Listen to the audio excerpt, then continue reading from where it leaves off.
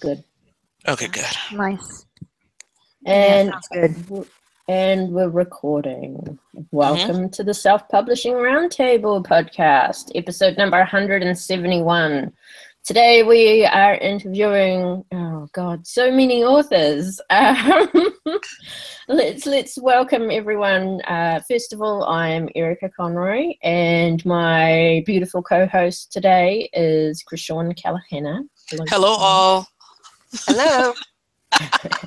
And we're joined today by a few of the authors from the Pearl Harbor and More Stories of World War II, December 1941 anthology series that was released last month. And since the 7th of December is an important anniversary of sorts, the bombing of Pearl Harbor, we thought this would be an excellent time to interview these authors. So, without further ado, let me introduce you to author R.V. Doon. Thank you. Thank you so much, Erica. You're welcome. And I'm probably going to mangle everyone else's name, but I'm sorry in advance. Marion Camaro, is that right? Yes, perfect. And I'm so excited to be here. Awesome.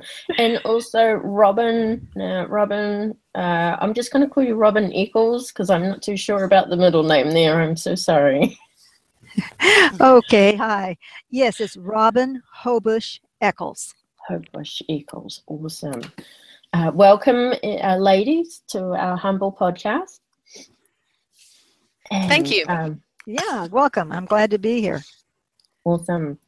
Okay, now we've read your stories from the anthology, Krishawn and I, and you're going to have a series of questions, and since there's so many of them, we will try to address each question to you by name, so we don't all end up talking over each other. Now, I want to start off just to address some questions to address all of you before we get down into the nitty-gritty of each story. But since this is a historical anthology, how accurate do you feel each of your stories are? Can we start with RV, please? I work very hard to make it accurate, but we're going back in time for me into 1941 in the Navy, and they use a lot of slang terms that they don't use currently. So it's been a little difficult picking that up, but I work very hard to keep it accurate. Mm-hmm. And do you feel like sometimes you have to sacrifice accuracy for plot or vice versa?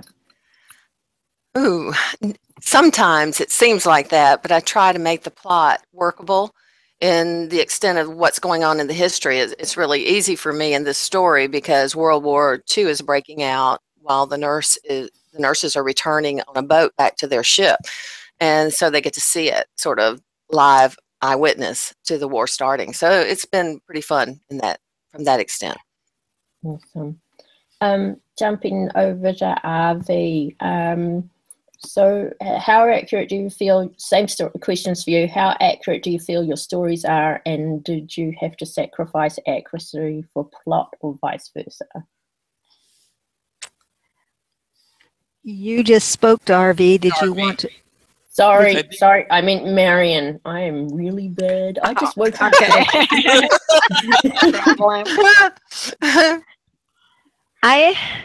Of course, my story is purely invented, but it could have happened that way.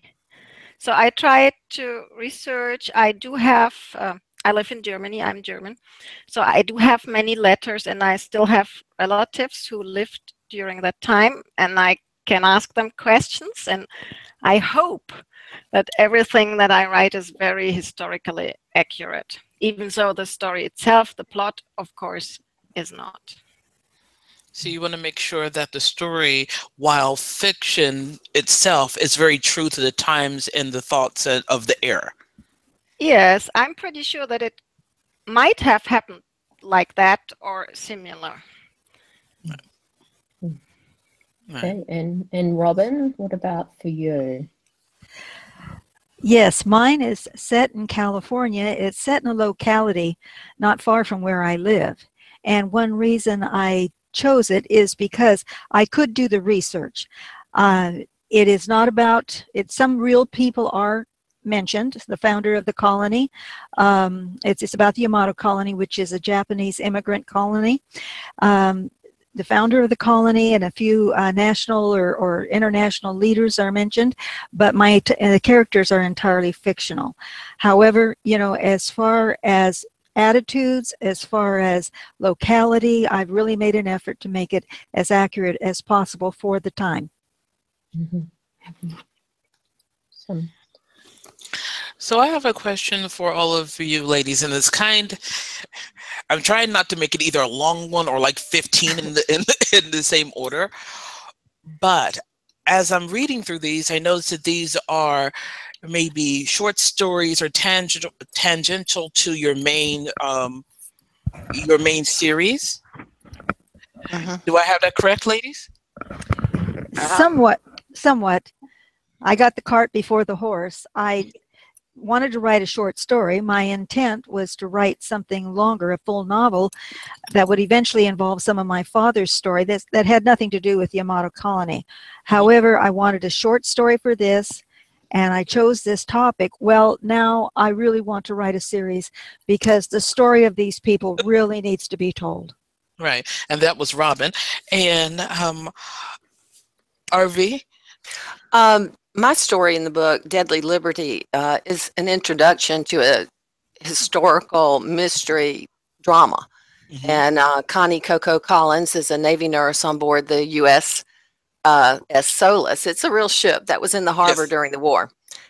So, mine is an introduction to a series that's going to be probably 6 books long. Right. And, oh, that's weird. And Marion? Yeah, mine is, it's an independent story. I got that image in my head, and then I wrote the short story around that little scene that I had in my head.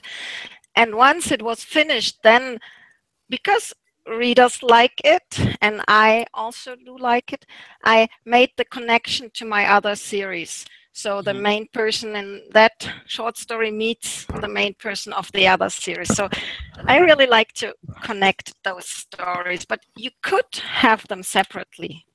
All right, then.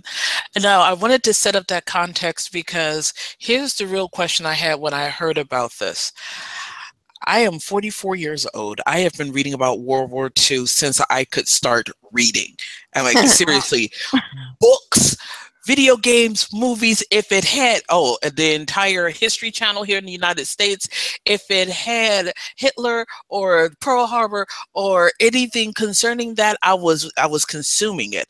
And there is a lot there. Yes. Why? There's a whole lot there.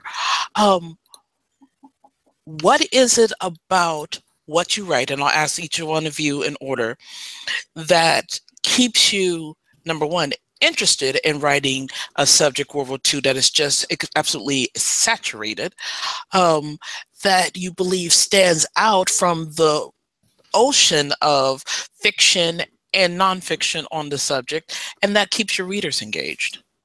Let's start with Marion. Okay, so I don't think this genre is saturated. At least here in Germany, it's not. And my initial mission was to write down the stories of my grandparents. They fought in the resistance, in the German resistance. And that's the series I'm writing. And then I got to meet all those wonderful authors some of them are here. And we planned this collaboration, the Pearl Harbor and more. And then I got the idea for my story, Turning Point. And Margarete Rosenbaum, she's a German Jew. And she's about to be sent to a labor camp.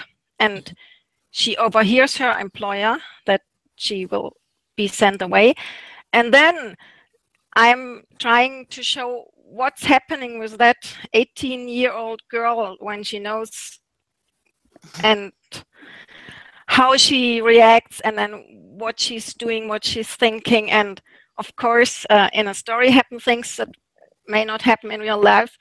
She is saved by a bomb, and then she has to make some really tough decisions. Right. Yeah, that's the line I want to hear. She was saved by a bomb. Y'all need to read this and find out how, because she truly was, and y'all need to read it to see how exactly how that was, because I'm reading, I'm like, that's not something you see every day. So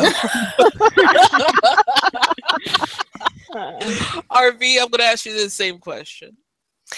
Well, I feel like history, especially for World War II, is starting to pass into the mist. And so people who are interested in history are starting to pull it back out.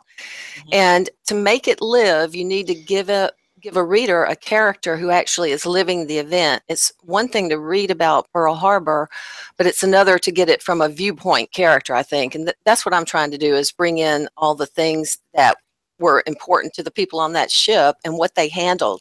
It's specific to taking care of the wounded right then, right there at that time.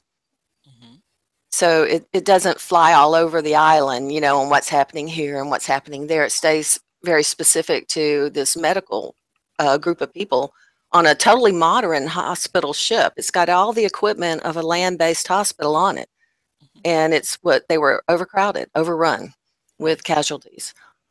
Right. And I just love that you build a cozy mystery and a procedural together, and you put it on a ship.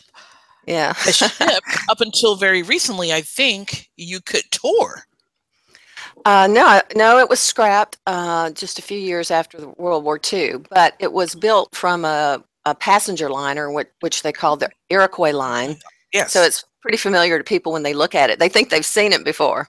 They built a lot of ships, but they came out late in the war in 44, 45. In 41, there was only one, Solus.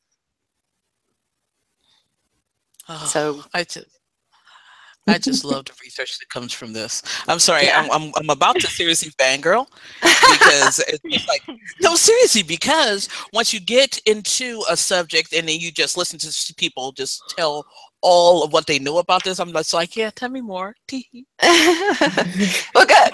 I'm glad you like it. But putting a woman on a ship in 1941 is hard work. Oh yeah, it was interesting how it was done. Like I said, it still felt like somewhere between a procedural and a cozy, because it's self-contained. It was like Law and Order 1942. That's how it felt to me, and I was like, I really like this. I'm sorry, going on. Thank you. Robin? Okay, what really started me in my interest in World War II fiction was family history. I started trying to research my father's information. I knew that he was a navigator on a B-24 Liberator in Europe, but you know, like most veterans of those wars, he did not tell his stories. He would every now and then drop a snippet, but he would not discuss what actually took place as far as combat. And so when I went to try to write a history for him after he was deceased, of course, as a young person, you never think to ask parents these questions. So, you know, it's like, all right, I know these little stories, but what did he actually go through? What was combat like for somebody in his position? And so I started doing actual, you know, historical research at that point. Same for my mother. She graduated from high school towards the end of the war. She ended up in San Diego working as a switchboard operator. San Diego was a big naval base.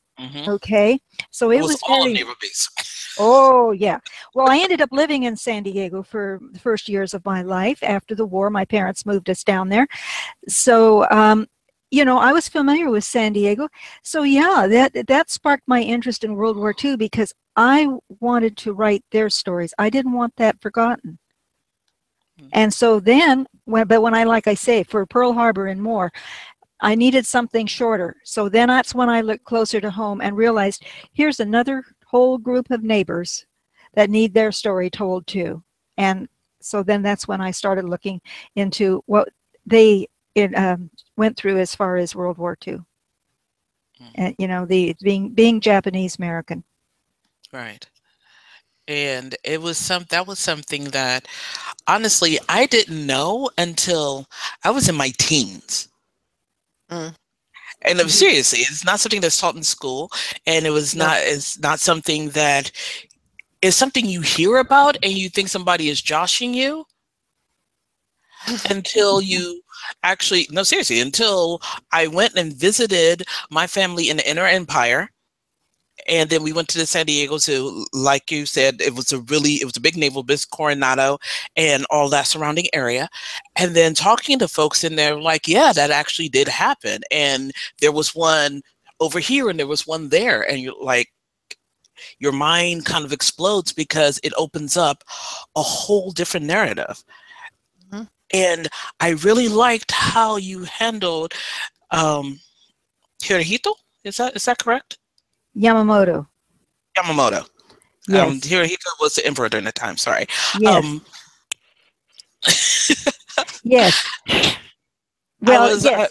He was bookends. He was bookends to my story, and the thing, what I wanted to point out then is you need to, realize as I was growing up, I mean, I lived with somebody who fought in World War II, and we, anything that was said about Pearl Harbor when we studied it in school, it was like the Japanese came out of nowhere and for no good reason just bombed Pearl Harbor, know.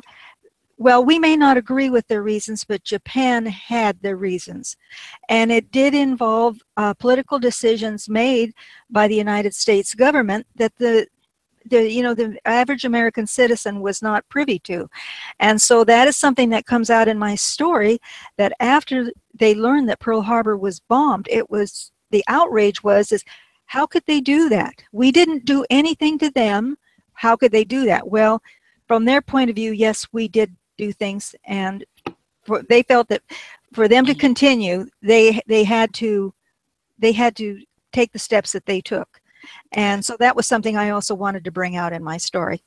Right, and I just loved how even and how even and how, I don't want to say fair, but how this is not a twirly mustache villain.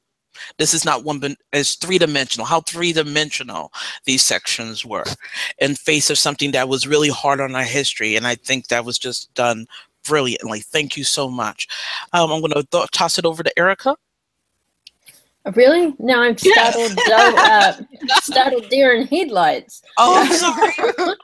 Because I get to talking, and if I just keep talking, we're going to go into a bunch of different areas. But That's okay, fine. so while she figures out what she was going to ask, I want to know, how did this who set up this anthology? Okay, my tongue don't want to work now. Who set up this anthology, and how did you guys meet one another? Or this is the first time where you guys are actually meeting? We met in oh, wow. we met in a Facebook group, actually, and two persons came together to set up that Facebook groups, which is the Second World War Club, which all readers and writers of World War II and World War I fiction can join and discuss topics. And there we met, and then I think Rachel and Diane has a story also in the anthology. They organized the whole thing, so it was their idea. Oh. And so you guys were familiar with one another. I won't ask you this question, and this is going to put you on the spot, but I'm going to ask it anyway because I'm interested to see what you will answer. And we're going to start with Robin for this one. Other than your own story, whose story are you really liking in this anthology? Because there are a lot of different points of view and a lot of different types of stories here.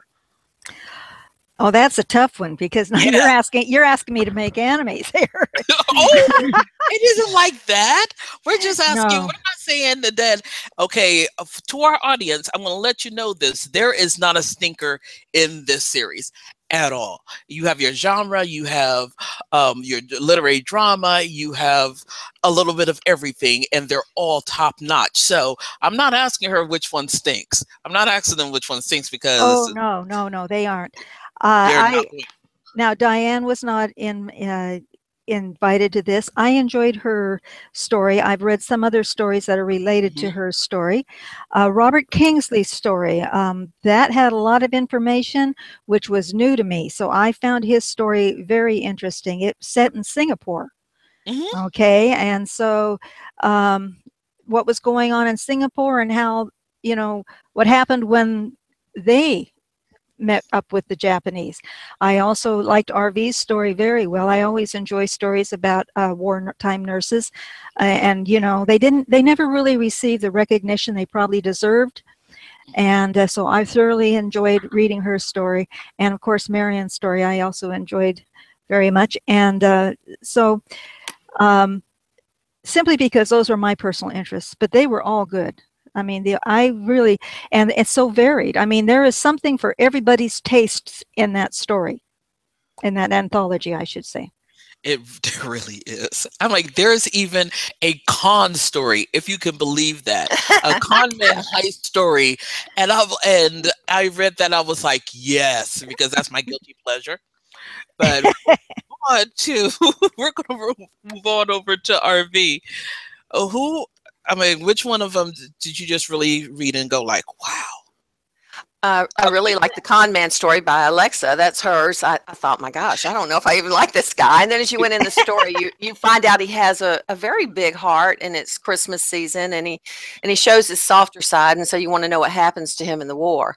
I also like Robin's story about the Japanese internment. I had written another book called The War Nurse, and it was about the German Americans getting swept up in that FBI dragnet, just as the Japanese and the Italians did.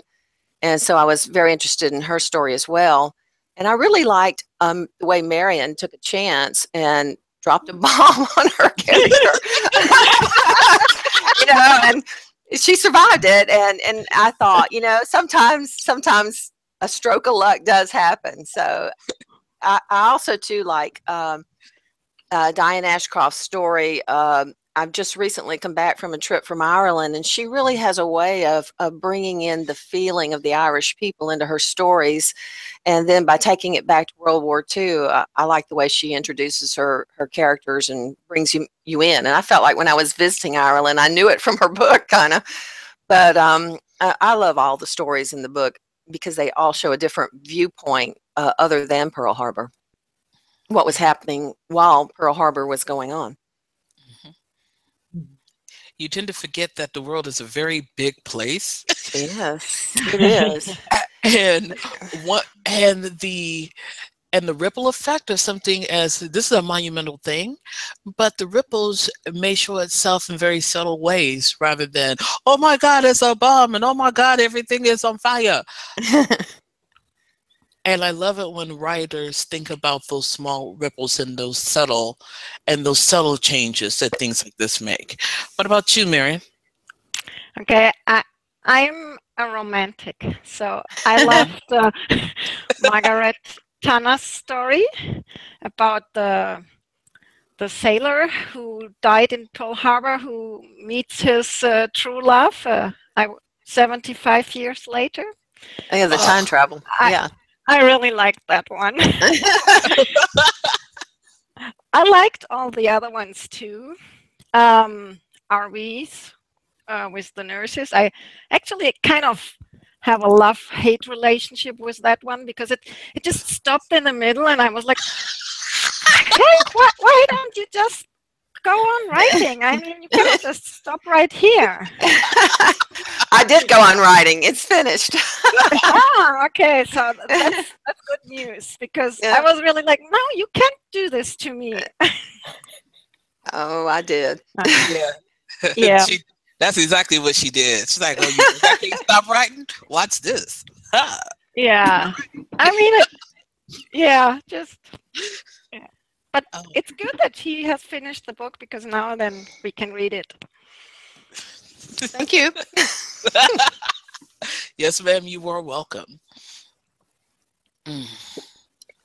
So I am going to take a moment to breathe and collect myself. Erica? So we've talked about the book, and but but how do you market a historical fiction these days? Who are you marketing to? Oh, well, there's a set group of people who love World War II fiction, and they are very avid followers of the genre. But it's hard to market in the general population right now. I find it incredibly difficult for myself. But an anthology is one way to market, to get a group of authors together who market in one certain area like we have. I think that we're helping ourselves by doing this. For exposure, I mean. Mm-hmm. Does anyone else want to weigh in on that one? Yes, I do. This is Robin. One thing that is really great about this anthology is our authors come from all over the world. We have one author, Margaret, from Australia. We have a couple of us from the United States. We have one in Northern Ireland. We have several that, one's a Canadian living in Europe. We have a couple of others that live in Europe. So these viewpoints come from all over the world, and the marketing goes all over the world too. We've tried to make them available in as many nations as possible. There are a lot of people who love reading historical novels, and it doesn't really matter. They're not set necessarily in one particular genre. So you get a lot of crossover. That's right. So what I have been writing for the historical Western romance audience, and I find that there's a lot of them in that audience that are interested in World War II, even though it's almost a decade later, or not a decade, a century later. They enjoy it because it's historical, and because it's about real people in difficult situations. And so, but we've used a lot of social media to market, and plus some of your paid sites. But I think mainly working with our existing reading audiences has been one of the things that has helped us the most. Awesome. So what kind of advice would you have for me or Krishan or anyone else who's interested in getting into writing the historical fiction genre who haven't before? Well, if you don't mind, if you don't mind me speaking up again. No, not at all. First, read in your chosen genre. If you want to write World War II, read World War II books. Okay. Second, do your research. If people read a lot of books about that time era and you don't have your facts and figures down, you making glaring mistakes, they will pick up on it. You will lose your credibility as an author. So make sure you do that. And also, this is one of my biggest complaints with some people that try to write historical fiction. Mm-hmm. Write characters that are typical of that time period. Don't try to put a 21st century New York millennial in an 1870s Kansas cowtown. It's not going to work. Oh my, he'd get his behind beat. Well, people read that and say that's just not real, and then you lose all your credibility. So that's my 2 cents, and I'm passing it on to the others. Well, this is RV. I'll just say that it's very hard to create a spunky female character in a world where men dominated, especially on a Navy ship. It was their world, basically. But you can make her curious, and you can motivate her, and you can give her a helper, a sidekick who can go below decks and help her find what she wants. But my advice to people would be to narrow your focus as much as you can to a certain place, a certain time, a connection that you have in some manner. It could be even a family story, and then focus in that one area, because it is such a wide topic that there are many, many stories that have yet to be told. Mm-hmm. Yeah, that would be my advice too, that you write what you know. So, for example, Robin, she writes about that Japanese community which is near to where she lived. So she knows the area. Or I write about people in Germany because I know the Germans. So then it makes it all a lot easier, because even though, of course, you are out of that period and have no idea how it really was back then, you can better understand how some I can better understand how a German person feels like a Japanese. I probably cannot understand them very well. So it's really, really easier to write in your region or in your family or whatever your profession. If you're a nurse, you write about nurses. Yes. So what I'm picking up here is that keep it small and compact as much as possible. Know what you're talking about, and for the love of all that's good and plenty, do not put modern day sensibilities into a historical character. Is that what I'm hearing? And yeah, unless you're time traveling. That's right. Don't forget, we have a time travel in this anthology.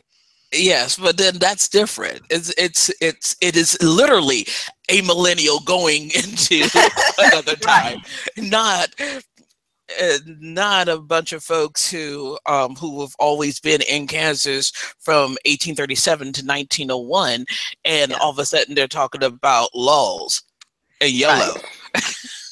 Right. You know, a lot of people forget that people weren't very mobile. They become very mobile during war. They are transferred all over the world, and you know, a lot of people who never left their community were in Europe or, you know, in South Pacific Islands. And so that's one of the interesting things. Some of them change when they get to a new area. You know, they grow. Yes, there's a lot of folks in my family. They lived in a small town near the Swiss border, and then they came to the United States and stayed in Kansas, Hayes, Kansas area. And then the war started. And all of a sudden they started to travel. They'd only seen these two places their whole life. And then all of a sudden they're continental. That makes me giggle. All right. This is the part we're about halfway into our time with you. And so we wanted to get to know a little bit more about you as individual authors, because this is, well, truly not just about the anthology, it's about what you're writing as well. So let's start with Marion. And aside from what you're doing for this anthology, can you tell us a little bit about your universe and the books you write? My universe? Yes. And okay. Your books. Yes, sure. So I have one trilogy about, it's called Love and Resistance in World War II Germany. And it's based on the story of my grandparents. So it's a real story. Of course, I have fictionalized it. So it starts in 1932 and spans a decade over the three books, and follows them on their life and how life in Germany changes for ordinary people, how even the most normal, or how do I say, average person gets prosecuted, gets discriminated. Your neighbor can rat you out if you say something bad, and so on. So this is this atmosphere of fear, of living in tension all the time that follows them throughout their lives. And of course, for them, it's a lot worse, because they actively joined the resistance and worked against the Hitler government, and they sabotaged the war production. So they were in constant danger of being caught and put into jail. And this is what I write about in my other series, and it takes place in Berlin, the capital of Germany. And the story for the anthology also takes place in Berlin. And there you wanted to ask something? Or I wanted to ask just a side question. Are these originally written in English or in German? Which market were these originally for? Now, I write in English because it is much easier for me to write in English than to first write in German and then translate. So I have the plan to do them in German as well, but First, I have to finish the third book, and then I will see. What do you find is the major, since you're writing it in English, and I just assume that English-speaking Europeans and Americans are your audience, what do they find the most most unexpected and endearing part of your stories?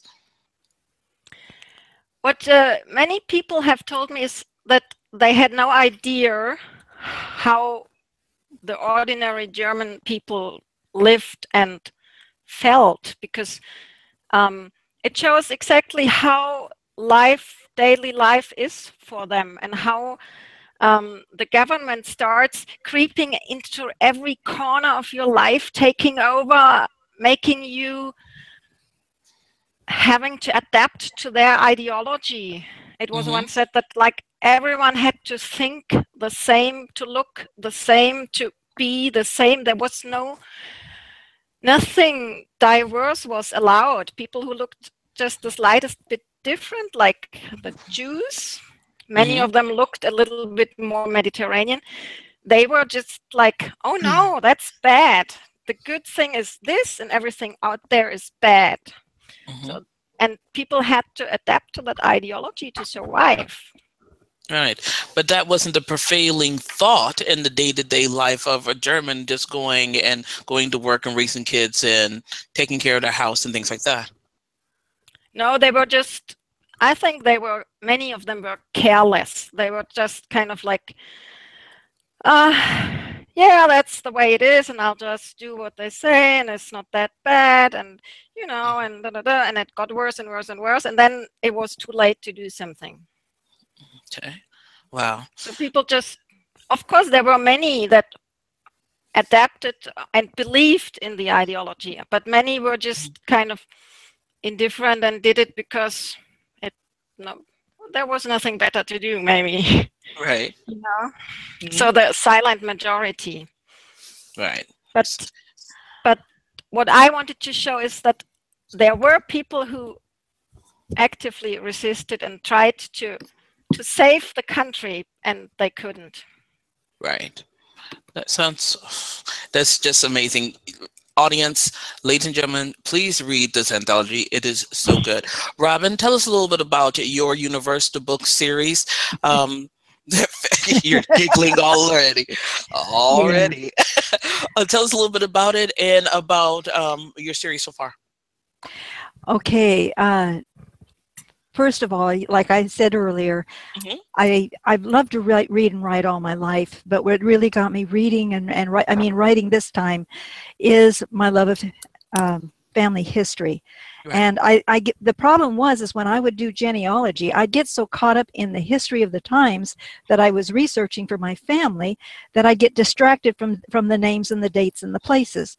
Right. So that's what led to my writing.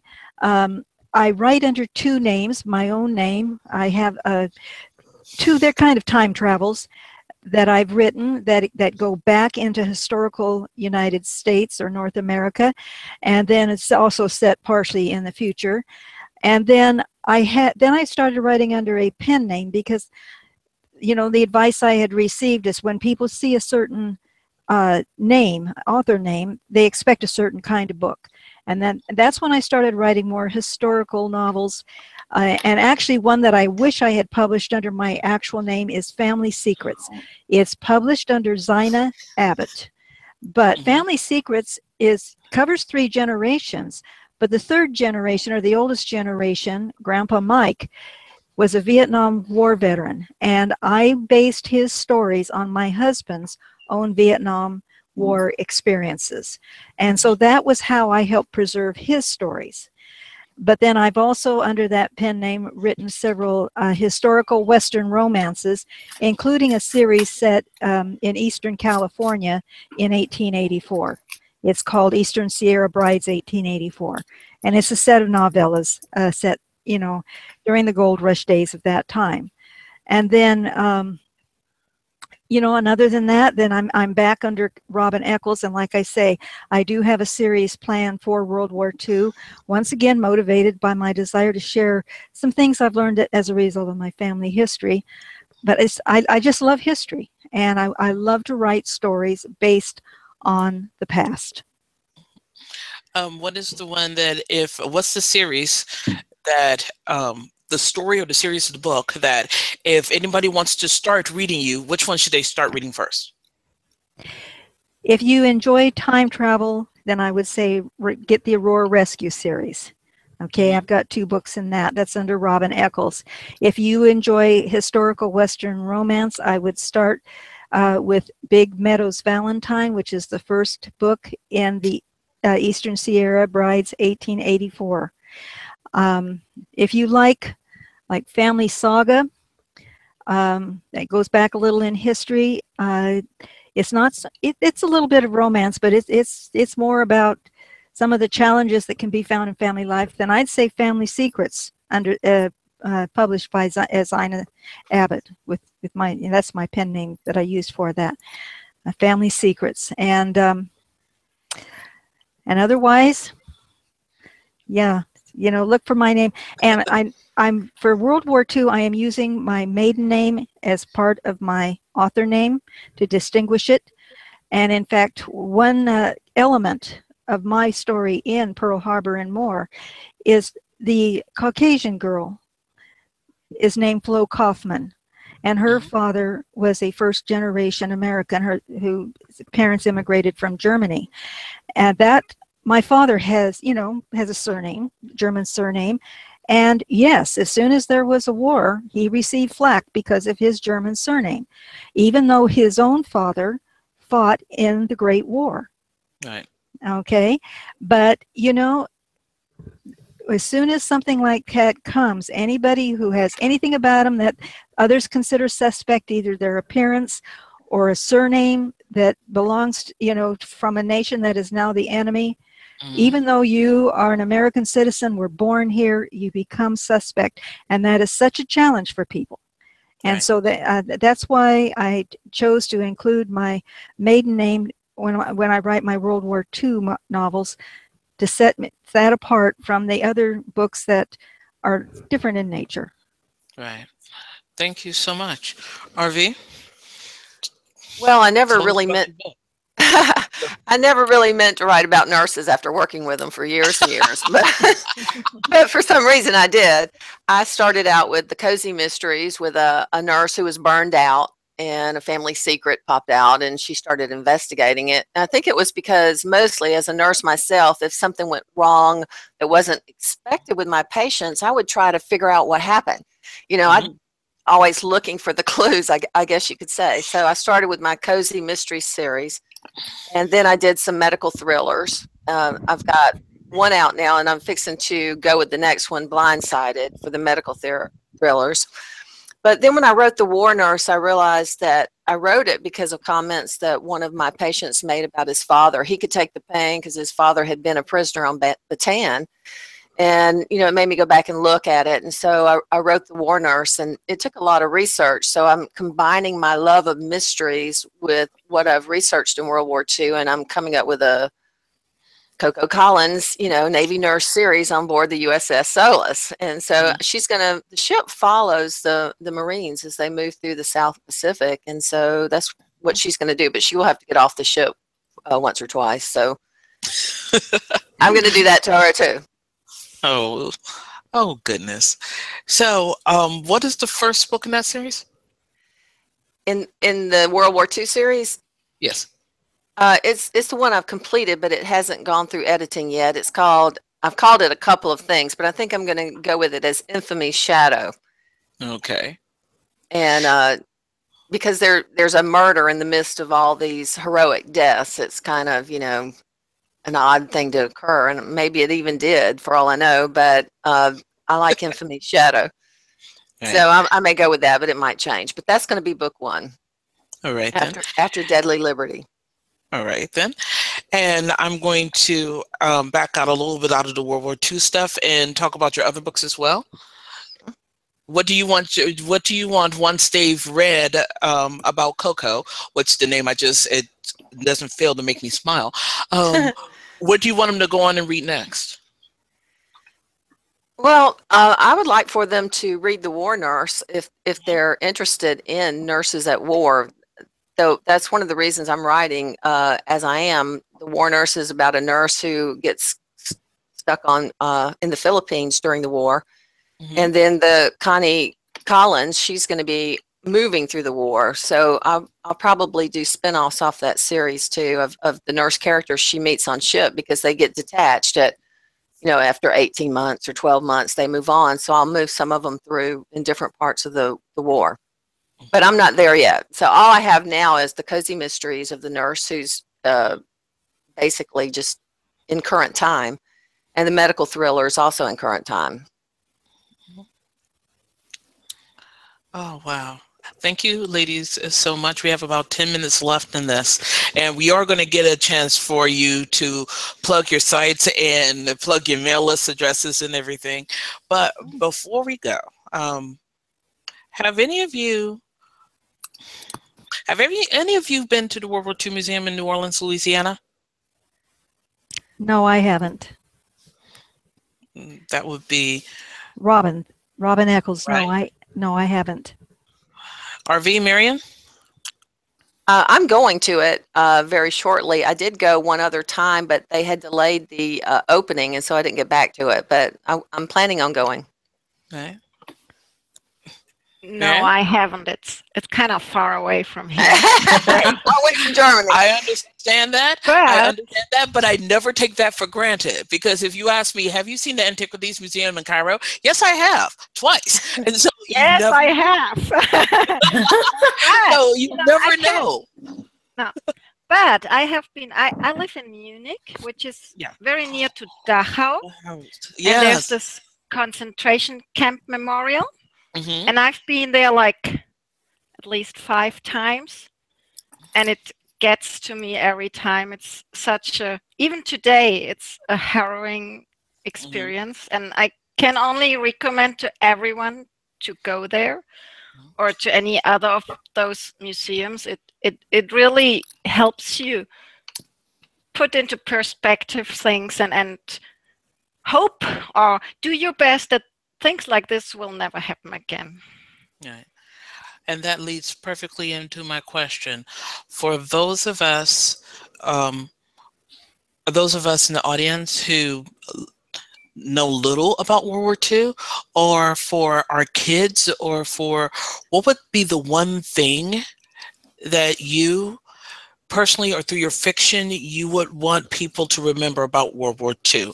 Let's start with RV.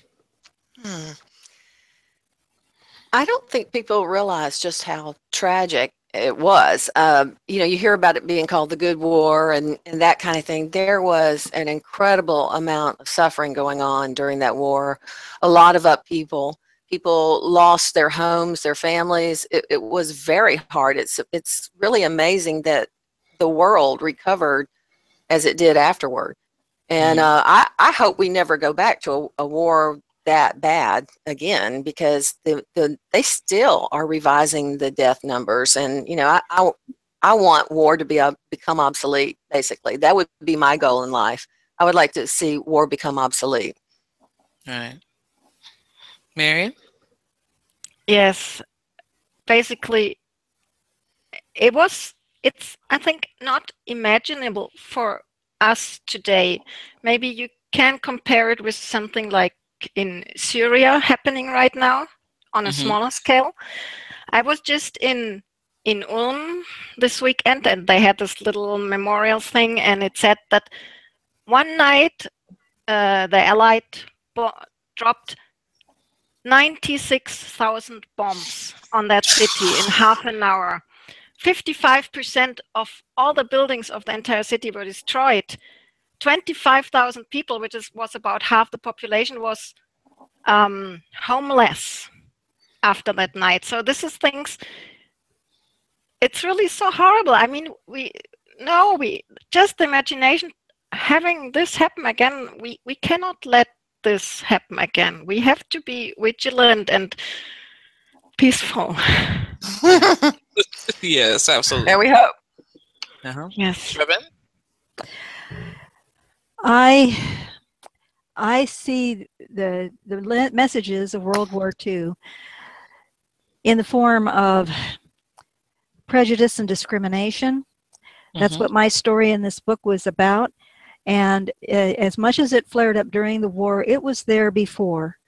And that was a lot of what set people apart, trying to look down on others and not see them as valuable as themselves or their own government. And I think that if we're not careful, that we can let our prejudices against other cultures, other nations, other beliefs interfere and lead to something like this again. And that needs to be prevented. I agree with what Marion said. The devastation of World War II was terrible. And even after people went home and rebuilt, those who fought in that war continued to suffer. A lot of them, the rest of their life, they felt that they had to keep it inside them, but it affected their mental peace, that affected their families, it affected their lives until they died. I know it did my father. He didn't talk about it, but I know it took its toll. And so that is the lesson, is we have to prevent something like that. And because the earth just does not need that kind of a scourge. I think it's good to recognize the heroism and the bonding that goes on between people in these harsh times, which I try to bring out. But in general, diplomacy is far better than warmongering, in my opinion. But then we wouldn't. But it's also that one thing maybe there was, well, of course, from the German side, we started the war and all those horrible things with the Holocaust happening. And if the other countries would have interfered earlier. So it's always good to be vigilant and keep your eyes open. You never know what would have happened, but just trying to, have your eyes open and see where discrimination happens and put up your voice and say, no, this not with me, not where I live. Right. I want to thank you ladies so very much for taking the various hours out of your schedule to talk to us about this extraordinary and absolutely wonderful anthology. It was a fun, fast read. A lot of it stayed with me, and my reading life is a bit better because this anthology is in it. And I won't say it again, ladies and gentlemen, y'all need to read Per Harman and More. And that is available. You're welcome. It is available on Amazon, and it's available on Amazon. It is, I believe it's 99 cents currently, and it will be a very good dollar you spend here. Ladies, before we go and before we wrap up, can you tell us, remind us what your names are and where people can find you and where they can sign up to your mailing list once they read this and they want to read more from you. Let's start from my right. Robin? Yes, probably the best way to get to all my links would be my blog. It's Robin Echols, ROBYNECHOLS.blogspot.com. I've got links to my books, I've got links to my newsletter, and you'll find links to my website and my other social media sites. So, robinechols.blogspot.com. All right then. RV? Mine's easy, rvdune.com. That's my website where everything is. That is very easy. All right. And Marion? Well, mine is easy for me. It's kummerow.info. It's KUMMEROW.info. And that's my blog and website. And on there you find the links to Twitter and Facebook and whatever there is. All the social medias and all the information you need. All right. Yeah, Instagram and Pinterest and, all the social media. Right. All right then. Erica? I just wanted to thank you, ladies, as well, for taking the time out to be on the show, and for also writing those stories, those wonderful stories in the anthology. So thank you. Thank you, Thank you Erica. for having us. And I Yes, just want to enjoyed add, it. I just wanted to add for those listening, a reminder that the Self-Publishing Roundtable is closing this year. We are sad to go. And, We're so sad. yeah, we're sad to go as well. But as we've said last week, we feel it's time, and from the ashes of SPRT will rise at least 3 more podcasts regarding self-publishing and similar. Also, our last episode will be on at the usual time on 15th of December. And if you want to see Chris Fox again, check in an hour earlier. Awesome. Yes, it is. And our website is selfpublishingroundtable.com. Thank you. And what do we say to the lovely folks at home, Krishawn? Good night, Internet. Bye. Good night. Right. Bye. Bye-bye.